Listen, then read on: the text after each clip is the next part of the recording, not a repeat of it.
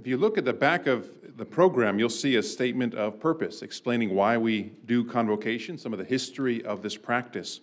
And as you'll notice, practices like this that are shaped over hundreds of years, and then from one continent to another, and then in each specific institution. So at Gateway Seminary, it's developed over the decades to be this event each semester where all of our faculty fly in from our regional campuses, from Arizona, Pacific Northwest, Rocky Mountain, Bay Area. We all gather. So you see the large collection of our faculty here to hear from each other on our ongoing research. So this is an academic-oriented chapel service. It's different from our normal chapel services, where faculty members take turns sharing what are they researching, what are they investing their time in, what questions are they trying to understand and to solve and make an academic contribution. So they share that with each other, and then also with whoever else joins for chapel. So it's an opportunity for students as well, and for staff to see what are our faculty up to in their research, in their academic endeavors. What contribution are they making on an academic level? And this is the context now for convocation. And it's followed up afterwards by a lunch that's just for faculty where we grill each other. It's a good discussion. We could challenge each other and say, what do you mean by that? Have you thought about this? So I think, John, half of it for Dr. Taylor will take place here, and the other half will be following where we get to explore his ideas in more detail. So thank you for joining us today. In just a moment, it's my privilege to introduce our speaker for today. But before I do that, let me just say a word to those of you who are guests about the temperature in the room. Gateway Seminary has not run out of money to pay the light bill, but the air handling system on the first floor of this building has failed. And we have ordered the parts to replace it and have been told those will take 4 months to arrive. And so in the next few months, we're going to have some cool days and probably in late spring, some warm days in this chapel, but we do have repairs on the way. Well, our speaker today is Dr. John Taylor. You can read his biographical summary in the program that you've been provided. I'd like to just highlight one aspect or two aspects of it for you today. First, I think John Taylor is my favorite Australian faculty member.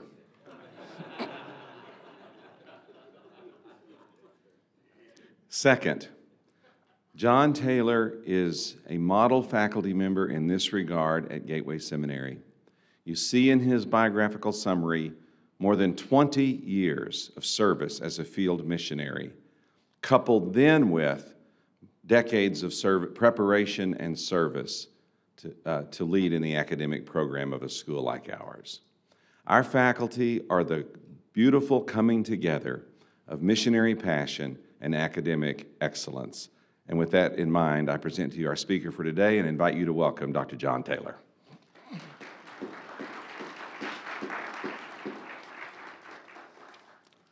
Well, hi everybody.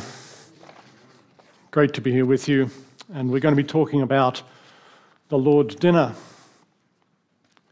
restoring the common meal to the center of the church's common life.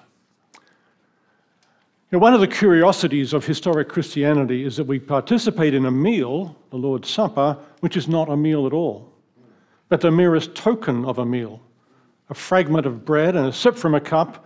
It's a reminder that there was a meal once with Jesus presiding. In first century churches, when they met, ordinarily ate a proper meal together, a meal including the bread and the cup, and this meal was at the heart of their common life and worship. It was in this meal context that they sang, shared teaching, prayed, used spiritual gifts, and proclaimed the message. It was a meal with extras, so to speak. The thrust of this paper will be to show that this meal practice of the early church was central and vital to its common life, to show how the church gave up eating together, and to argue for the return of that common meal, the Lord's dinner, to the center of contemporary church life for the sake of biblical faithfulness, community, and mission. The church has emphasized the vertical dimension of the Lord's Supper, individual communion with God, but neglected its horizontal social dimension, communion with one another through table fellowship. Well, when the early church met together, it ate together. Table fellowship in Jesus' ministry. When the New Testament portrays the church gathering, it usually portrays it as eating together. This should be no surprise when one considers the significance of meal settings in Jesus' ministry as portrayed in the Gospels. Jesus traveled and ate with his disciples and sometimes acted as the host when outsiders joined the group for meals. He shared tables with the undeserving and fed the hungry. In the Last Supper, Jesus not only interpreted his forthcoming death as the new covenant sacrifice, he established a fellowship meal with its key signs of the bread and the cup as both a memorial meal and an anticipation of the eschatological banquet to come. Well, we can look at communal meals in the Mediterranean world of the first century. Early Christians, of course, were not the only groups meeting over a meal. Great significance was attached in first century Mediterranean world to sharing meals. And communal dinners, variously expressed, were central to the life of many communities. Eating together, table fellowship, signified and embodied acceptance, honor, and peace. Greco-Roman voluntary associations gathered around areas of commonality such as occupation, worship of a god, ethnic origin, household membership. Of course, there was always a religious element, no matter what the gathering. They held common dinners, usually once a month, and often also provided for funeral dinners and memorial meals of deceased members.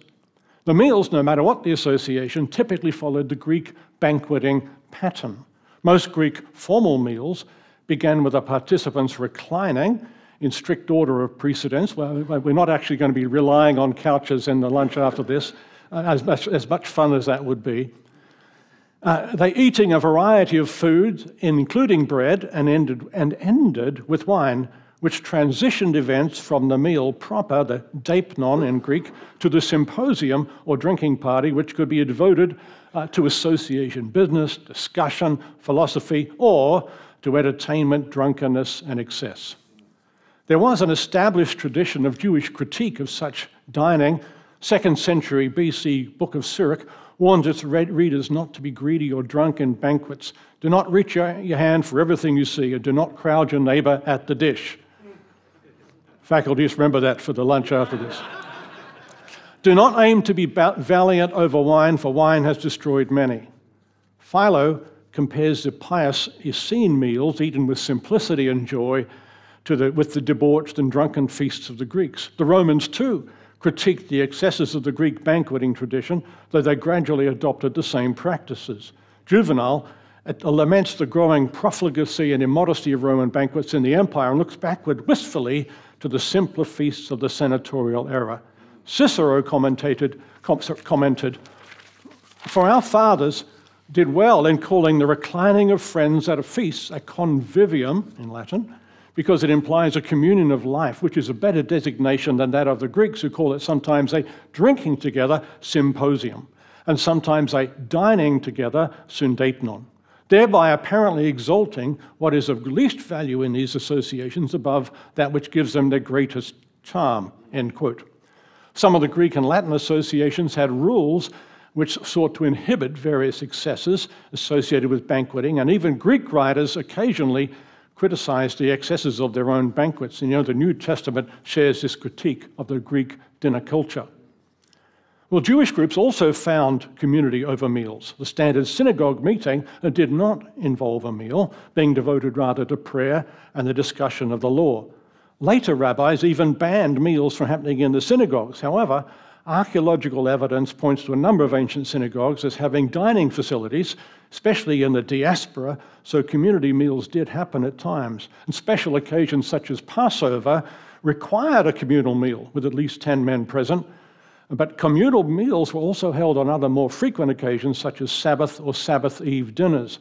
And Jewish formal meals began with the breaking of bread and finished with a cup. Joseph reports how Julius Caesar gave permission for the Jews at Delos to collect money for common dinners. And evidence from Qumran and Philo points to the importance of meal celebrations for Jewish groups such as Essenes and the Therapeutae. Well, we're going to look briefly at meals in the book of Acts. After the ascension, the New Testament evidence begins in Acts 2:42, when the newly baptized believers devoted themselves to the apostles' teaching and to the fellowship, to the breaking of bread and to prayer. Then in verses 46 and 47, Luke says, "And day by day, devoting themselves with one mind in the temple and breaking bread from house to house. They were taking food together with gladness and sincerity of heart, praising God and having favor with all the people. And the Lord was adding to their number day by day those who were being saved. You know, the breaking of bread in these texts echoes really to the feeding of the 5,000, the Last Supper, Passover meal, and the meal on the road to Emmaus. The practice of breaking bread and sharing bread at meals becomes the practice of the church. It's significant to note also the missional impact of the church's life described here, so that in Acts 2:43, fear or awe comes upon every soul in Jerusalem. And in 2:47, which is a summary comment on the church growth, the Lord was adding to their number day by day those who were being saved. And this directly follows the description of the favor among the people, which comes as the community breaks bread and eats together daily. Note that the main verb in Acts 2:46-7 is metalambanon, means they took. So the taking of food, that is to say the eating of meals together, was the context in which they broke bread, worshipped, and had favor with the people, leading to church growth. Well, elsewhere in Acts, we see inside a church gathering in Troas, which took place on a Sunday and included a meal and the breaking of bread, and plus a long speech by Paul. How long have I got today? The Lord's dinner in 1 Corinthians. Other evidence in the New Testament shows a number of problems associated with church meal practices. That is, of course, why we hear about them in the letters, since these problems have to be addressed. It's no surprise that problems emerge around meal practices given the centrality of common meals to ancient Mediterranean cultures and the mixture of cultures and races in the early churches. And in 1 Corinthians, there's the most detailed discussion in Scripture of the early church's gatherings. Once again, we find meals at the heart of these gatherings, described especially in chapters 10 through 14. 1 Corinthians 11:26, after relating the tradition of Jesus instituting the Lord's Supper, Paul explains, "For as often as you eat this loaf and drink the cup, you are proclaiming the death of the Lord until he comes." You know, the bread and cup should not be seen in isolation. Paul is concerned that the way the meal is proceeding in Corinth negates its intended meaning. However, he does not tell them to remove the bread and cup from the dinner. They have meaning within the meal context. It's not simply the so-called elements of the bread and cup, but the entire common meal and the unified and loving way in which it took place, which were intended to have symbolic value as a memorial to and proclamation of Jesus, to interpret his death for both insiders and outsiders. But this richly symbolic meal has been largely replaced in ecclesial and liturgical practice by a symbol of a meal. And this historical movement has arguably obscured the distinctive character of the dinner which Paul envisaged. How then did Paul envisage the Lord's Supper functioning? The first point, which should be obvious, is the Lord's Supper was a meal. Paul uses the word synerchomai 6 times in his letter, meeting to gather or come together. And it's clear from the context that at least the first 4, probably all of them, relate to the meal gathering. And in 11:33, it's explicit, when you come together to eat. In other words, this was a central activity they gathered for. The deipnon, dinner, was the dinner or main meal normally taken in the afternoon. The expression kuriakon deipnon, which we translate the Lord's Supper, I'm calling the Lord's dinner, was clearly known to the Corinthians. It was most likely how Paul designated the meal in his apostolic teaching. As an expression, however, it did not become a technical term for the ritual in the early church so much. It was nearly always attached to exposition of 1 Corinthians 11. When the fathers used the expression the Lord's Supper, they're generally either commenting on or quoting this passage as describing a full meal. For example, Chrysostom complains that the Corinthians were making the Lord's meal into their own private meal when it ought to be a common meal. Well, numerous attempts have been made to reconstruct the precise details of the Corinthian community meals, and there's been some debate over the order of events. Those inclined to separate the bread and cup from the meal itself often favor a meal, bread, cup order, while others favor bread, meal, cup. The cup is easier to place than the bread. It happens after dining, as Paul says in 11:25. The place of the bread is less clear, though the bread, meal, cup order fits well with the description in the letter. In that case, the bread and cup frame the meal. It's possible the bread was eaten at some other point during the meal, and of course it's important to recognize that bread and wine may have been all that was available for the meal. In the Gospel accounts of the Last Supper, Matthew and Mark both describe Jesus taking bread while they were eating, but after the prediction of the betrayal. Luke has a cup and bread at the beginning of the meal and a second cup after dining. In 1 Corinthians 10, the cup is mentioned before the bread. However, the cup, as Paul cites how Jesus instituted it, was, as we have seen, taken after dining and thus seems to function as the conclusion to the meal proper and perhaps the transition to the next part of the gathering, as it's portrayed in chapters 12 to 14, in which the church prays, sings, teaches, and uses spiritual gifts. The two elements of bread and cup are, of course, joined symbolically as representing the body and blood of Christ, but they're not joined in Paul's instruction as a single event separable from the rest of the common dinner. The bread seems to be taken either at the beginning or somewhere during the meal. The cup is at the end. In this way, they framed the meal. And there's nothing in the letter which would encourage their detachment from the meal proper. Paul does suggest it would be better if some people ate and drank at home rather than cause the kind of trouble happened in Corinth, but he doesn't really want that to happen. In that case, it would still not be the Lord's dinner. He never suggests that the Lord's dinner should be reduced to a symbolic event consisting only of tokens or samples of the elements. Believers should instead examine and judge themselves, and in this way come together and eat and drink in a worthy manner. Paul still wants them to come together to eat. What Paul portrays is a true common meal, but in one in which the food is not the most important thing. When Paul wrote to the Corinthians, he told them that they were not eating the Lord's Supper or dinner. That's in 11:20. By this, he did not mean that they were failing to drink the cup or eat the bread, nor were they failing to have common meals at all. They were indeed gathering to eat, and they were drinking the cup of blessing and breaking bread. What made the Corinthians' meals not the Lord's Supper? It was that the manner that they met and ate together meant that the Lord's name should not be attached to their meals.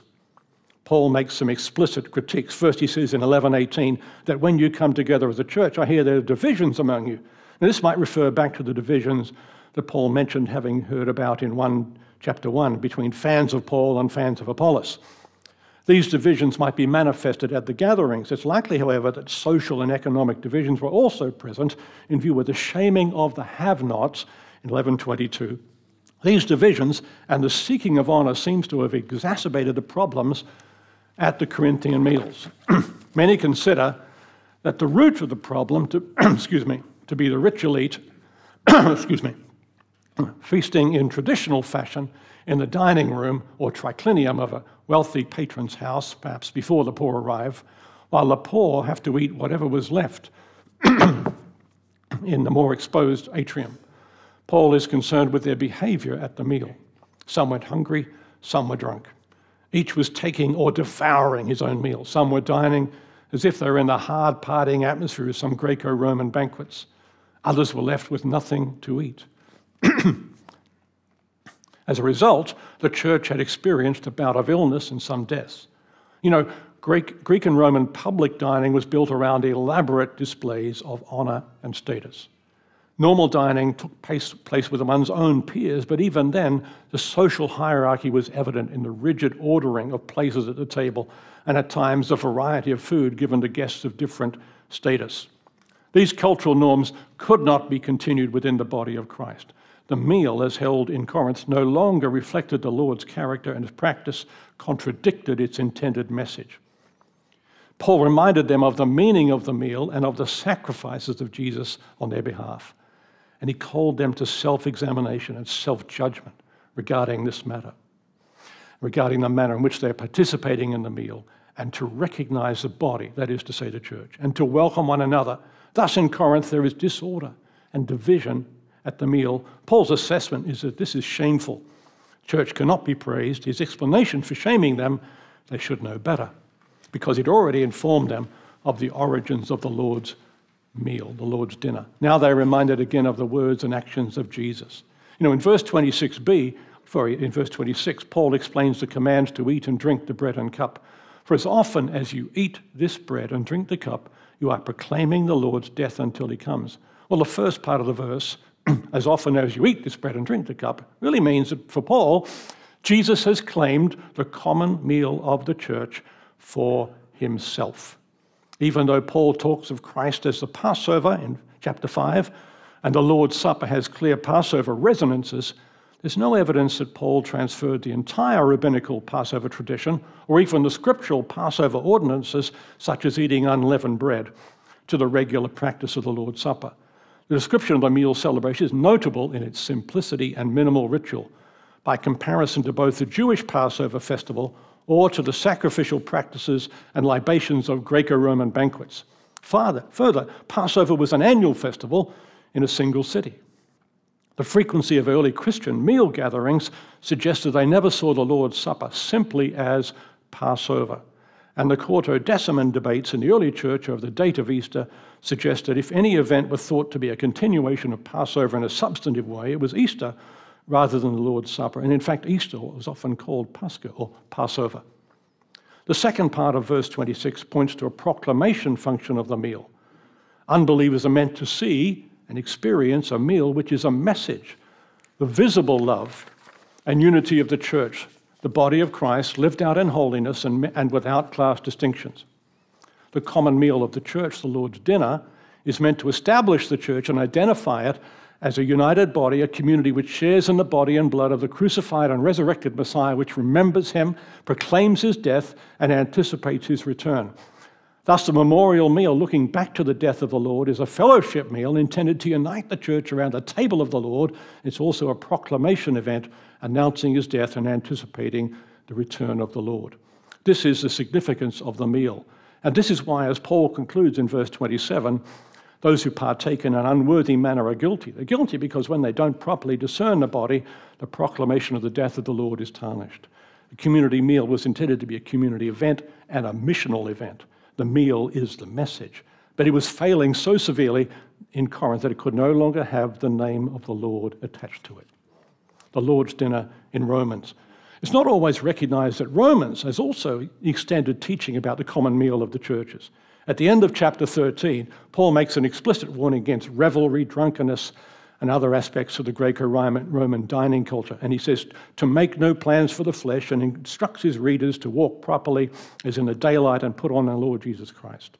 In this context, he immediately turns to discussion of the church's meal practices, not, however, to forbid them to eat together, but to exhort them to do so properly with regard for one another.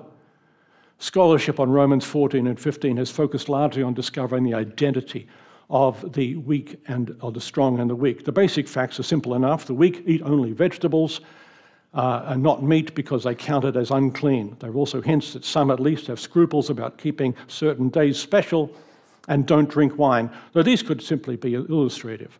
For the strong, all foods are acceptable. Well, theories abound about what is behind this passage, but something of a consensus has emerged that the passage concerns differences between Gentile and Jewish elements among the churches at Rome. The explanation given in 15:8-9, Paul says, "For I say that Christ became a servant of the circumcision for the sake of the truthfulness of God, so as to confirm the promises of the fathers, so that the Gentiles would glorify God for his mercy," points to the basic division the passage is referencing between Jews and Gentiles, which is overcome in Christ. Most, however, would qualify the identity of the groups, arguing the label strong also includes some Jews who have abandoned strict adherence to dietary restrictions, like Paul, who counts himself among the strong, while the weak might well include some Gentiles who have adopted certain Jewish practices. I am taking this basic position as a starting point, but locating the discussion of the weak and strong in Romans 14 and 15 in the context of first century community meal practices, arguing that the passage primarily addresses the common meals of the Roman believers. The presenting issue in Romans 14 is what's on the menu at the Lord's Supper. The gatherings Paul envisages involve Jews and Gentiles eating and drinking together, chapter 14, and also singing together, chapter 15, 1-13. Probably in that order. This combination is similar in structure and order to what found in Paul's discussion of the church gatherings in 1 Corinthians, where we saw that there was discussion of the meal in chapters 10 and 11, and that precedes discussion of prayer and the use of spiritual gifts in chapters 12-14. The repeated call to welcome or receive others in Romans 14 and 15, the exhortations not to judge or despise one another regarding matters of food and drink, and the prayer for united worship suggest a situation where believers are divided. Paul is concerned that believers in Rome are not gathering to eat and worship as they should. Jews and Gentiles may even be gathering separately, and because the community probably has a Gentile majority, the effect is that Jews are excluded from the church's common meals. By the way, do you know what it means when a preacher takes off the watch and puts it on the podium? Nothing. It means nothing. So, the need to welcome one another necessitates overcoming differences over purity concerns between the weak and the strong, enabling an other-serving, Christologically informed table fellowship and a one-voice expression of worship. The strong should be prepared to adjust the menu at community gatherings to enable the weak to participate without stumbling. The strong must be prepared to back down on their dispute over the menu. Eating together is important, the menu is not. The Lord's meal should be undertaken with faith and with thanksgiving and honor of the Lord, remembering that the kingdom of God is not about food and drink. The Old Testament quotations Paul then uses in Romans 15, 9-12 at the end of this passage are chosen not simply because they illustrate the unity of Jews and Gentiles in the gospel, but because the united praises of Jews and Gentiles are for Paul the proper expression of the hope inherent in the gospel. This makes the whole passage from Romans 14, 1-15, the demonstrative climax of the letter and points to the church's common life in meal and song as a demonstration of the gospel. Other New Testament evidence. Other briefer windows into first century church gatherings in the New Testament also show believers eating together. As described in Galatians 2, 11-14, the well-known controversy between Paul and Peter erupted when Peter, Barnabas, and other Jewish believers withdrew from eating with Gentile believers in Antioch under the influence of some people from James.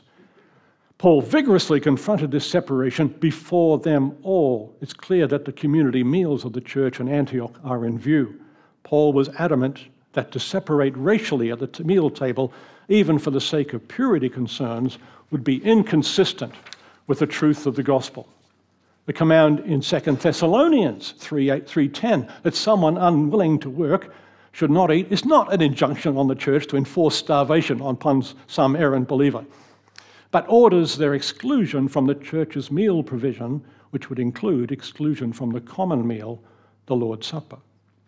In Ephesians 5:18-20, the exhortations not to be drunk with wine, but be filled with the Spirit, as you speak to one another with psalms, hymns, and spiritual songs, suggest a meal context for the church's worship gatherings. 2 Peter chapter 2 contains a warning about the rise of false teachers in the church. They promise freedom, Peter says, while being themselves slaves of corruption. 2:19. But in what context do they share their false teaching? According to 2 Peter 2:13, they revel in their deceptions while they feast together with you. Or as a New Living Translation has it, even as they eat with you in your fellowship meals. Paul is not critiquing the church meeting to eat or even to feast, but warning them to beware of a licentious takeover of the church's meal gatherings. What we can know is that the church gathered around a meal or feast, and this is when teachers were heard. Similarly, the letter of Jude warns against people who creep unnoticed into the churches and turn the grace of our God into licentiousness. Verse 4, defile the flesh, verse 8, and their hidden reefs on your love feast, Jude says, feasting together with you and shepherding themselves without fear. Yet Jude does not instruct the churches to abandon the meal called love. This brief survey of New Testament evidence of the church's meal practices has not shown, of course, that there is a command for the church to eat a proper meal together, but that the first century church ordinarily ate together when they met together, and that this was the Lord's Supper or dinner. The bread and cup were taken where they naturally belonged, in the context of a meal. In addition, the emphasis of most of the passages have been on community and unity to be found around the table of the Lord. This horizontal dimension of fellowship at the meal table is what so much historical church practice has neglected. Now, the abandonment of the Lord's Supper as a community meal, separating the bread and cup from the dinner, that was the first step. It's not certain when the separation of the bread and cup from the church's common meal occurred, but evidence suggests that the split began in the 2nd century and was largely completed by the 4th century. Then by the 7th century, the common or agape meal itself was largely abandoned. Some of the uncertainty over the timing of this abandonment may be attributed to a variety of expressions in use by the church, including the Lord's Supper or dinner, breaking of bread, thanksgiving or some Eucharist, love, or a term sometimes translated as love feast. Of course, Thanksgiving or Eucharist is the one not found in the New Testament, though it derives from the prayer of thanksgiving Jesus made for the bread, according to the tradition shared by Luke and Paul. It's likely that at the beginning all these terms denoted the same event with different connotations, but later as practices began to change, it's not so clear. The early second Christian document, the Didache, deals with the Lord's Supper, calling it the Thanksgiving or Eucharist at the end of a list of issues which concern, in order, idol food, baptism, fasting, and praying. Detailed instructions are given about the prayers to be said before partaking of the wine and bread. They don't resemble at all the so-called words of institution in the Synoptic Gospels or in 1 Corinthians. Participation is limited to the baptized, and the cup precedes the bread. And a final prayer, which among other things celebrates the gifts of food and drink for enjoyment, is said after everyone has had enough or is filled. This suggests strongly that the event was a meal and had not yet been reduced to a token of a meal. The breaking of bread was to happen on the Lord's Day, though it doesn't appear to be limited only to that day. Around the same period, Ignatius, the overseer or bishop of the church in Antioch, writes to the church at Smyrna that the only thanksgiving, Eucharist, which is valid is that which is under the overseer or bishop. It's impermissible, he says, impermissible to baptize or hold a love feast without the overseer. Here the thanksgiving, that is Eucharist, and the love feast are probably the same thing, viewed from different aspects. Cultic language is used. Practice one thanksgiving, for there is one altar. Thus, at least at the start of the 2nd century, the churches met together to eat, and in that context, they took the bread and the cup. There seem to be a number of factors which led to the separation of the Eucharistic bread and cup from the love feast and the eventual abandonment of the love feast or common meal altogether. One is persecution. So Pliny's letter to the Emperor Trajan from Bithynia describes the churches in his province meeting on a certain fixed day before it was light, when they sang in alternate verses a hymn to Christ as to a God, after which it was their custom to separate and to reassemble to partake of food, but food of an ordinary and innocent kind. Pliny says that he suppressed this meeting as forbidden by Trajan's edict against associations. Well, persecutions made it hard for Christians to gather in large numbers and for formal meals. However, this was not the only factor, as after persecutions against the church's ease in the early 4th century, normal meal service was not resumed.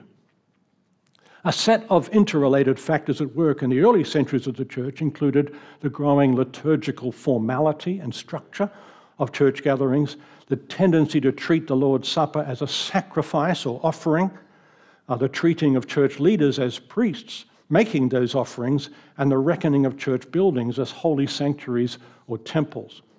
In the mid-2nd century, Justin Martyr describes the Thanksgiving or Eucharist as occurring subsequent to the baptism of new believers and also every Sunday, when all believers gather from town and countryside.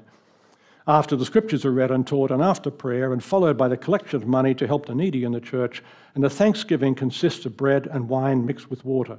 There's no mention of food other than the bread and wine being shared, though with the gathering by foot of people from towns and villages and portions said to the absent and help to those who need it, it's likely sufficient for a proper meal. Tertullian in North Africa writes in 197 AD of the agape meal taking place in the evening, starting with prayer, followed by food and drink in modest portions. He calls this event the Lord's Supper or dinner. In part, the meal serves to help the needy. Then after hand washing at the end of the meal portion, when each person stands and sings a hymn, either from the Bible or one he's composed. And you have to do that to prove you were not drunk, by the way.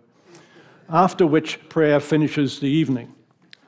And this is the event he defends against accusations of cannibalism, suggesting that the bread and cup, body and blood of the Lord, were part of this meal. Elsewhere, however, defending certain practices where Scripture gives no rule, and even where a rule was discerned in Scripture, he says that the Eucharist was taken before dawn in congregations, even though he notes that the Lord commanded it be taken at dinner time. By Eucharist, he means the elements, not a ceremony, and it's possible that this morning event was using bread reserved from the previous evening agape meal. 50 years later, in the same area, it's clear from Cyprian's writings that the main Eucharist gathering was no longer a meal and no longer in the evening, but the morning. Possibly this is because there's no room for everyone to recline at a meal. Abandoning the love feast. An increased emphasis on asceticism seems to have contributed to the abandonment of the agape meal or love feast, which had connotations of celebration, feasting, and was open to the dangers of excess. Fasting, not feasting, was the order of the day. Clement of Alexandria states, some, speaking with unbridled tongue, dare to apply the name agape to pitiful suppers redolent of savour and sauces, dishonouring the good and saving work of the word, the consecrated agape, with pots and pouring of sauce, and by drink and delicacies and smoke, desecrating that name, they deceived in their ideas, having expected that the promise of God might be bought with suppers. I don't think Clement of Alexandria would have been a fan of TV cookery programs. Chrysostom exhorted the faithful to take great care of the poor and restrain our appetite and rid ourselves of drunkenness and be careful worthily to partake of the mysteries. And although he looks back longingly to the love feasts of the first churches, he seems to envisage a situation in his day in which the Eucharist was celebrated in liturgical gatherings, followed by a retreat by the wealthy to private meals, which could be the occasion for drunkenness and which by definition excluded the poor.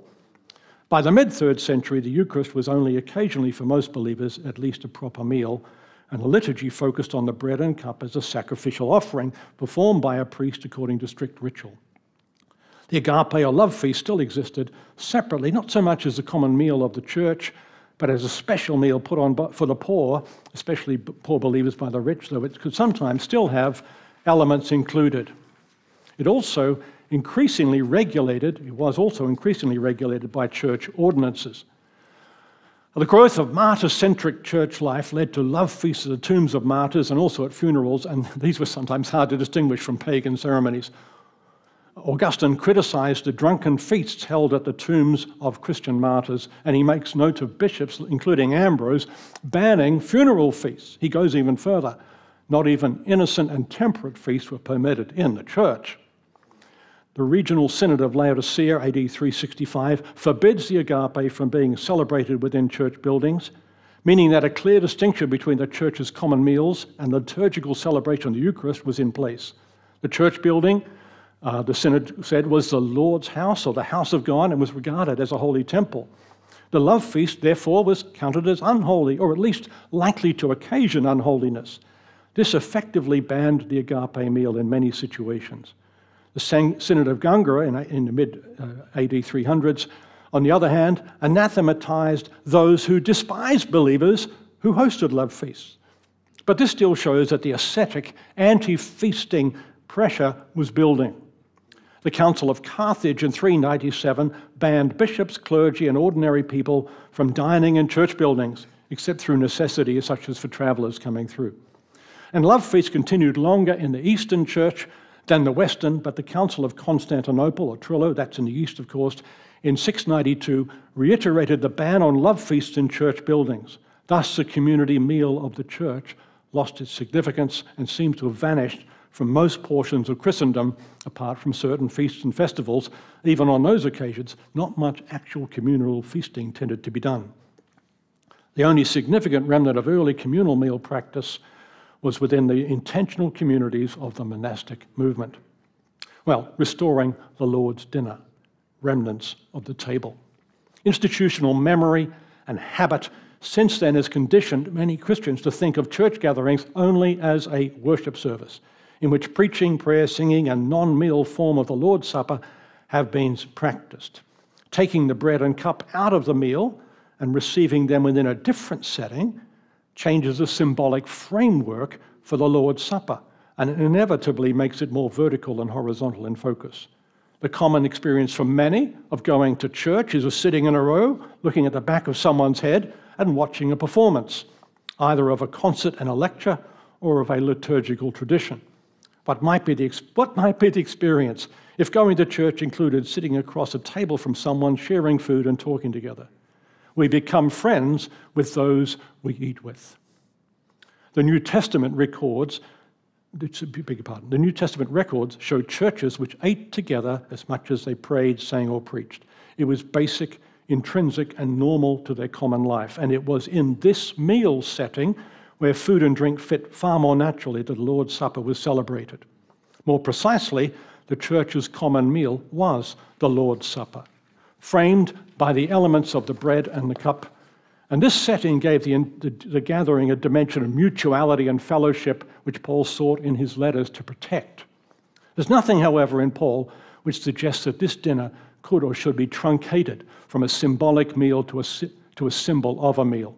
Protestant churches have criticized Catholic churches for holding to transubstantiation, the idea that miraculously the substance of Christ's body and blood are present in the Eucharistic bread and wine, though the accidents of the bread and wine remain as they were. Yet Protestant churches seem to share the view that a meal can exist even without its accidents. Apart from the merest fragments, the church has retained the language of the meal without its substance. Thus, there is talk of coming to the Lord's table and partaking of the Lord's Supper when there's no supper and usually no table. There is talk of table fellowship, though no one is communicating with each other in any meaningful sense. Certain groups, such as Plymouth Brethren and Scottish Presbyterians, have at times required communicants to take the elements seated around a table, though still in the context of a traditional service without a proper meal. Those of Baptist or Baptistic convictions have long criticized churches that sprinkle or pour water in baptism because, it is argued, the relevant biblical terms signify immersion, but also because the symbolic value of baptism is diminished. The rich symbolism of full immersion, whether of burial, according to Paul, or of complete cleansing, as elsewhere in the New Testament, is replaced by a mere tokenism, and the message is thus rendered far less potent or even lost. But could we, along with a vast majority of the Christian tradition, have done exactly the same thing with the Lord's Supper? The church has apparently solved the problem of selfishness and drunkenness in the Lord's dinner by not having a meal at all. But in doing so has lost much. I am suggesting that this loss should not be made permanent, restoring the table. That there would be numerous practical difficulties in reinstituting this meal practice in 21st century church and mission practice goes without saying. That doesn't stop me from saying it, of course.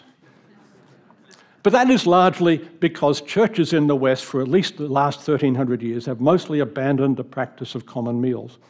Now, there have been some modest scholarly proposal suggestions recently to reintegrate the bread and cup into a meal setting, and some of modern American churches are adopting this practice, including a movement called the Dinner Church, which claims over 300 churches in the USA across multiple denominational traditions who have a meal at the heart of their worship gatherings. A group of Korean churches recently began to focus all their main worship gatherings around meals understood of the Lord's Supper and presented their experience at the Society of Biblical Literature annual meeting in 2022. Some Brethren churches have traditionally celebrated the Lord's Supper as an agape meal once or twice a year. However, the overall numbers are still small. Much larger is the number of churches in non-Western cultures who eat together as a matter of course, though few recognize or practice it as the Lord's Supper, which is usually still celebrated within a traditional liturgical framework. But in a culture of growing isolation, in which fewer people are even eating with their families, let alone the church has the opportunity to be both scriptural and countercultural, to demonstrate and proclaim the gospel, to restore community, and to reclaim its own lost heritage. There is a growing interest in the restoration of meal and hospitality culture to the church. The missional possibilities are striking, both in Western and non-Western situations. Some issues, of course, would remain the same. Churches, including our own, which restrict the consumption of the particular elements to those who are baptized, would have to administrate this much as they always have. Divisions in the church would still have to be overcome. The early church dinners obviously had their problems, and the reintroduction of church around the table is no panacea or instant fix, but nor is it just another program. The point is not to condemn or to judge the tradition of the church or to create a new law which churches must obey, but to press forwards or backwards to a more biblical practice. Instead of a richly symbolic common meal, which has its meaning as a meal, which is a fellowship and proclamation event, as a meal, we consume a mere symbol of a meal, a symbol of a symbol. And in the process of transferring the event to its typical liturgical setting, its intended ecclesial and missional functions have been neglected. Martin Luther said, "Now the more closely our Mass resembles that of the first Mass of all, which Christ performed at the Last Supper, the more Christian it will be." He was comparing the simplicity of Jesus' ceremony with the elaborate medieval ritual of the Mass. But the sentiment still holds true. A return to the oft-neglected practice of regular common meals for the believing community, with the framing and defining elements of the loaf and the cup, would more closely fulfill the missiological, theological, and ecclesiological intention of the Lord's Supper as set forth by Paul. Thank you.